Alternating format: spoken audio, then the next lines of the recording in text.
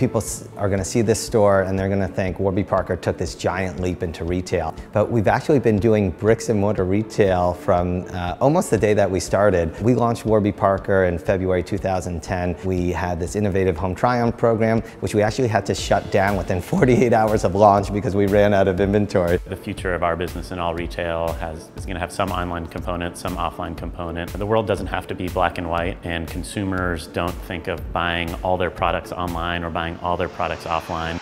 Sometimes I think people think of technology as the end-all be-all, and technology is a tool. And if you focus on building a brand that resonates with people and creates emotional connections, then you can leverage technology to do great things. When we started on this store, it was completely from scratch. It wasn't going into optical shops and seeing what best practices were, because frankly, we thought that that experience was stale and ineffective. So you come in here, you're going to check out on a tablet that connects with our backend, so it's the same inventory no matter whether you're shopping online or shopping here in the store. We definitely took some nods from Apple. I mean, actually, we're standing in a store and across the street is the Apple store.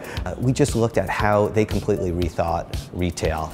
What I think Apple did tremendously well when they launched retail was not to focus on how to shove as many products into the footprint as possible, but really focus on the customer experience. So when a customer walked in, it was a beautiful space, they could interact with the products, and it really was focused around creating a magical experience, and we've tried to do the same thing here.